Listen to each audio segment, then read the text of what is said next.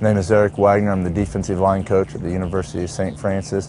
This is my third full year of coaching, and I had 1 year as a student assistant, and I also played here for 4 years. Like it quickly, thumbs up. Set. Set, go. Go. We have a young group of guys, minus Hardister being our senior, but a lot of them are freshmen, sophomores, redshirt sophomores that have only played in a few games. Very athletic.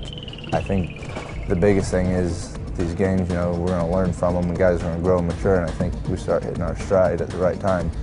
Defensive line-wise, team-wise, I think you can see everybody start to come together. I think we'll be a really tough team. Hi, my name is Brian Hardister, true senior defensive tackle at the University of St. Francis. I've been here for about 4 years.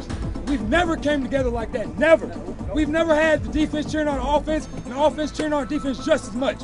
That's what makes championship teams like that. That's what makes it, baby. That's what it does. What I mean to say that is we actually had people cheering on each other. We had our defense cheering on our offense as much as we had our offense cheering on our defense.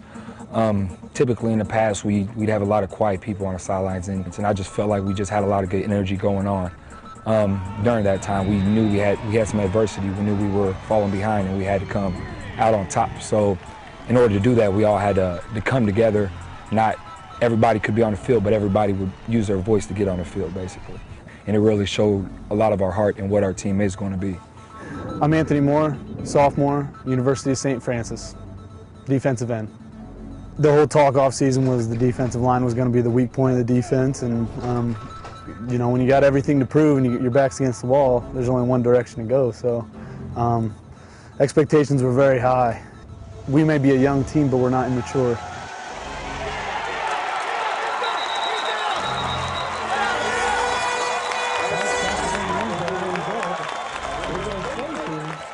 That moment right there was just kind of a statement for ourselves as much as the rest of the nation that we still have a desire to win, and the intangibles that you can't teach and you can't coach, our defense has that this year, and so the rest is, relatively speaking, comes easy. So that was a pivotal moment for our defense, and it gave our defense the confidence that we needed to get to this point that we're at today, and hopefully it'll propel us into a great season.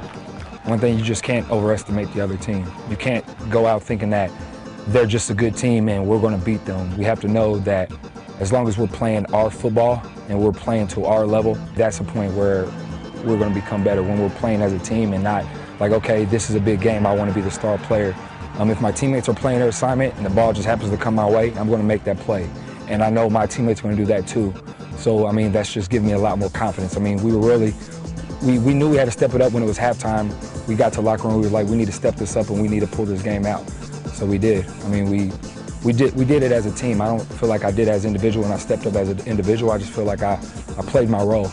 So I was able to reap the benefits that I did.